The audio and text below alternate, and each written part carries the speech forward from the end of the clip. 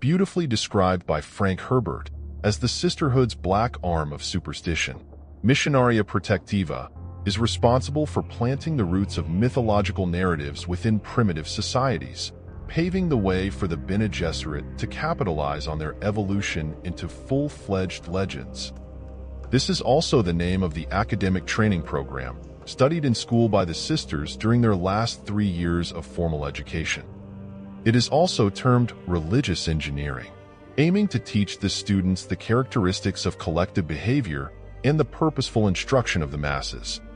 The myths, prophecies, and superstitions spread by the sisterhood agents on multiple worlds across the galaxy are collectively referred to as Panoplia Propheticus. By using the power of faith as a tool of manipulation, it allows a Bene Gesserit to later cast herself as a divine figure on that world and harness the potency of religion for protection or various other objectives.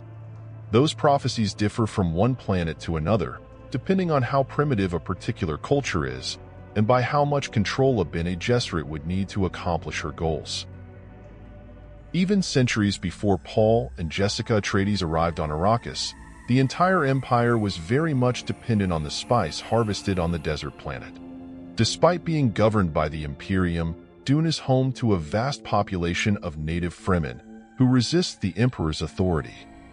Their ancestors, the Zensuni Wanderers, colonized the planet before the Empire discovered the spice.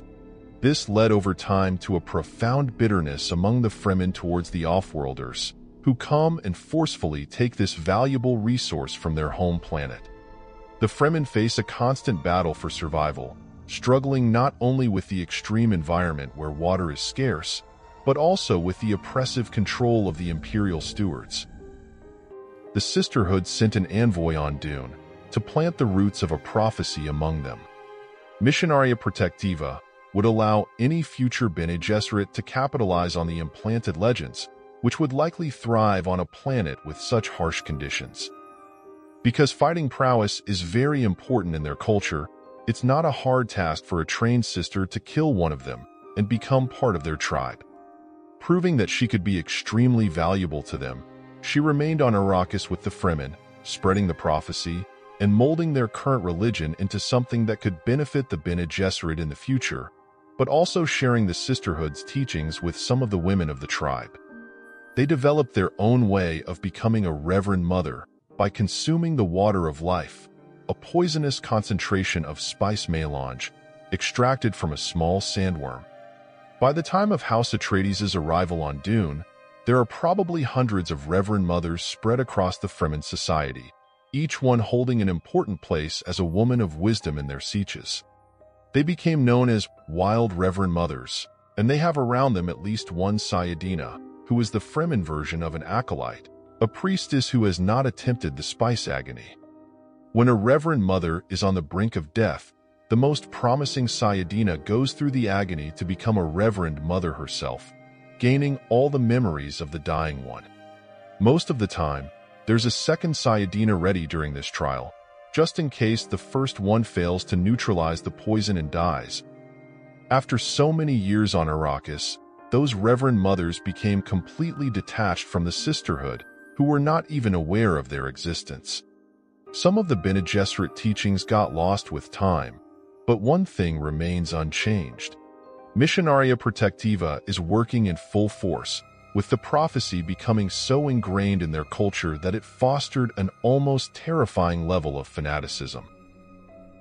The Fremen religion is deeply rooted in the old faith of the Zensuni Wanderers. Malmethsari is one of the numerous religious groups that contributed to the Orange Catholic Bible. It follows the teachings of Malmeth, known as the Third Muhammad, but it also incorporates elements from other religions, as demonstrated by the hymn to water, which calls for rain clouds, something that planet Arrakis had not experienced for a very long time. Throughout the centuries, the Fremen had adapted their Zensuni faith to their desert surroundings. They started to venerate the sandworms, or the Makers, as a tangible representation of their god, known to them as Shaiulad, the grandfather of the desert. The Mahdi legend possibly originates from their Zensuni religious background, with the Atreides mentat noting at some point that it's a typical Messiah legend concerning a prophesied savior who will liberate the people. It can be roughly translated to the one who will lead us to paradise, and in time it became interchangeably used with the myths planted by the Missionaria Protectiva. The legend of the Lisan al Gaib, the voice from the outer world, which could also be translated as the one who tells the unknown, foretells the coming of a messianic figure from another world, who is the son of a Bene Gesserit. This prophecy is intentionally ambiguous, which suits the sisterhood perfectly. It enables them to interpret and manipulate it as needed in any given situation. Lisan al Gaib can be interpreted as someone who is both geographically and biologically otherworldly, possessing extraordinary abilities and profound knowledge, especially when it comes to Fremen traditions and practices. Even though the long-awaited Kwisatz Haderach of the Bene Gesserit has no direct correlation with this legend, it's hard not to acknowledge the similarities between the Fremen myths and this ultimate breeding product.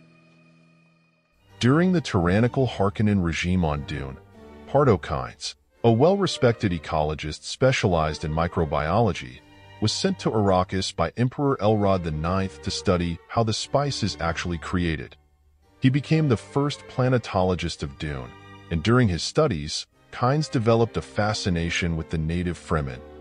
He discovered through his geologic studies what this planet once was, and realized that with a meticulous long-term strategy, the green and fertile world of the past could be brought back. As a man of science, he didn't believe in the Fremen myths and legends, yet he remained committed to his plan of transforming Dune into a more hospitable place, starting by educating them about the planet's ecology. They welcomed Kynes among them, fully captivated by this dream of a green paradise abundant in water, and he came to be regarded almost as a prophet. They created catch basins on multiple places on Dune. Those are sacred underground pools, specially designed to store water with minimal losses until used by the tribe for terraforming purposes. After countless generations of struggle for survival in this harsh desert environment and oppression from the Imperial agents, transforming the landscape of Dune into a paradise inevitably led the Fremen to correlate this with their religious beliefs. Dr. Liet Kynes moved forward with his father's plans after his death, while keeping it secret from the ruling Harkonnens and the Imperial authority, by paying the Spacing Guild to keep their satellites away from the Southern Hemisphere. Just like his father, Liet was well respected among the Fremen, who saw him as their leader, and despite being a native, he did not fall into the same religious fervor as many others, retaining a degree of skepticism towards the prophecy. However, his perspective began to shift when he realized that House Atreides shared his dream of transforming Arrakis, being particularly intrigued by the young Paul, who showed some of the signs foretold by the legends. Ultimately, this entire narrative of a deeply spiritual culture that has been manipulated by the Bene Gesserit's Missionaria Protectiva, coupled with a desire to fight against the oppressive Imperial authority and the dream to transform the scorching desert into a paradise, created the perfect storm for Paul and Jessica Atreides to capitalize on it and gain control over the Fremen. Reluctantly at first, because he was aware of the consequences, Paul assumes the role of the Lisan al Gaib with thoughts of avenging his father's death, even though this path leads to a holy war across the galaxy. Finally, the significance of Lady Jessica's contribution to her son's rise to power cannot be overstated, playing an even more important role than Paul in securing their position among the Fremen.